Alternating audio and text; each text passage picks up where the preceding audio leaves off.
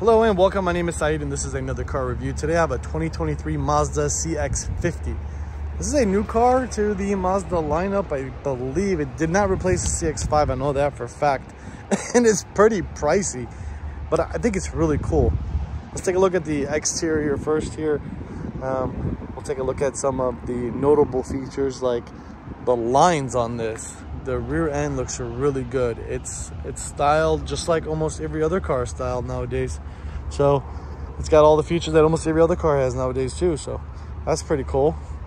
Let's go ahead and take a look at the exterior really quick, and then we'll get into the interior. So this trim level is the 2.5 turbo premium plus package, all-wheel drive. But I really like this big grille. Looks really nice. This right here, this textured plastic looks really cool, but the body lines are what is really mesmerizing on this vehicle. Prominent lines, the fender kicks out, the rear kicks out. They look really strong here. You got parking sensors on the front. You got your radar for all your safety sensing there, and then in the windshield you have the camera. You got some 19-inch wheels. Pardon me, 20-inch wheels. Yeah. 2.5 twin turbo engine, 227 horsepower, 310 foot-pounds of torque. I think if you put premium gas in here, you get a little bit more horsepower out of this. Of course, it has a smart key entry. It is equipped with, oh, look at that. It's not equipped with it. It's got a 360 camera though, but not a kick activated liftgate, unless I kicked it wrong. It's got some pretty decent space back here. This is a windshield pearl color. I know Toyota had a windshield pearl color. And then you have the terracotta interior color, which looks like a basketball. It's pretty cool. So when the car is unlocked, so is the fuel door. It still has a cap on the filler, but whatever. Not a big deal. Take a look at the back seat. I'm about 6'2". See how easy it is for me to get in here. Not that easy, but guess what? I do have heated seats if I can manage to get in here. Wash City. And then you do have a nice panel roof. It's simple. The design is very minimal. It's got that vent theme going, kind of like the Civic and the Integra have. Dual climate zones for driver and passenger.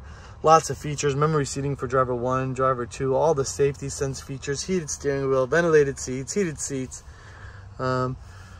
You got home link set up for driver 1, 2, and 3. You got a 10-inch display there. Let's take a look. I know this thing is full of features. Rain sensing windshield wipers, wiper de-icer. You have it's a 3,500 pound towing capacity. That's pretty wild for a vehicle this size. Wireless CarPlay, wireless Android Auto. You have the Bose sound system, which I mentioned.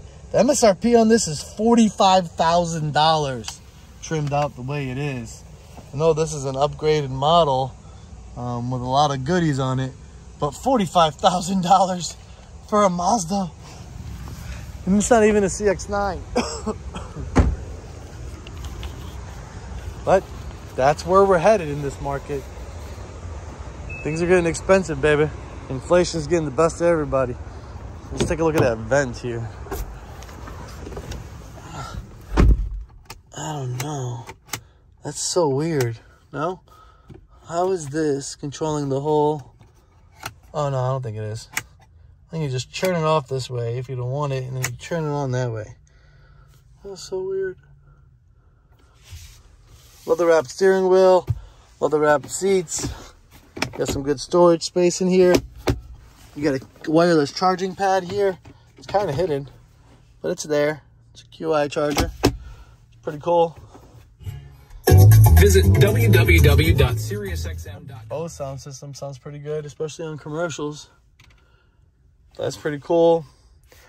The infotainment system is going to be completely relying on this touchpad here. It's not a touchpad, the dial to control it. That's cool, makes sense. There's the navigation. There's the onboard navigation system. The dashboard looks kind of cool. That the speedometer piece is digital. Everything else is analog. Enough of that. Yeah, let me know what you think. Let me go ahead and pop in the engine compartment. But actually, you know what? I'm not going to pop in the engine compartment. $45,000 for a Mazda CX-50. Let me know what your thoughts are. Are you buying or selling the Mazda CX-50 for 45 grand? It's a 2.5 turbo. It's not a twin turbo. Twin scroll. Some nonsense like that. All right. Have a good day.